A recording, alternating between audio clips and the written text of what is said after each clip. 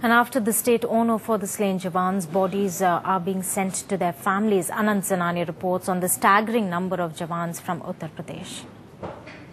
The horrific Naxal attacks that took place in Dantewada yesterday claimed the lives of 44 jawans from Uttar Pradesh. Now what we are told is that 2 aircrafts will leave from Jagdalpur. One will head to Delhi with 19 bodies of jawans which belong to eastern parts of Uttar Pradesh, and the other aircraft will land in Lucknow later today, which will be carrying bodies of about 25 jawans which belong to districts around Lucknow and other eastern districts of Uttar Pradesh.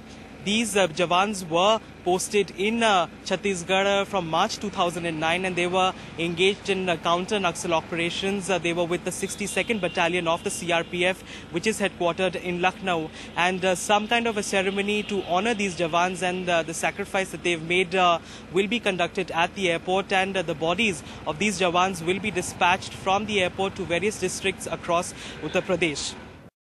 Tuba.com